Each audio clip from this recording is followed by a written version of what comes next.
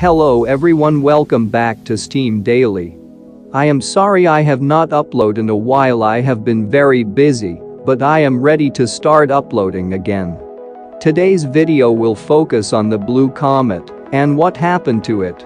Anyways, let's get started. The Blue Comet was inaugurated on February 21, 1929.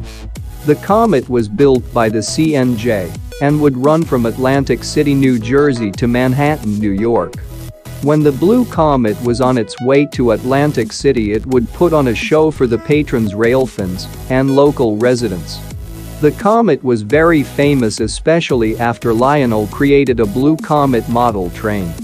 The steam engine was on the rails for over 10 years before the accident happened.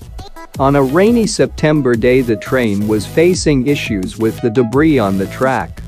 Not only did the train have to navigate through the debris-filled tracks, the train also had to worry about the slick rails due to the rain. The engine was running at 35 to 40 miles per hour instead of the usual 70.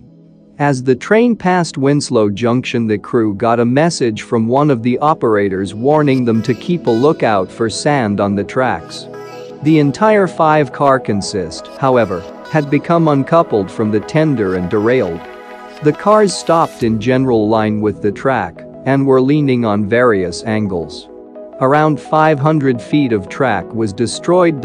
When the train failed to arrive at Chatsworth Station, personnel and local residents waded over a mile through the woods in water waist deep in parts to reach the wreck.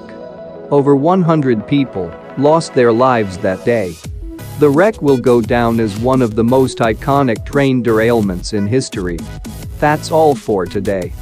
I hope you enjoy and remember to join our Discord server. The link is in the description. Anyways, goodbye and have a nice day.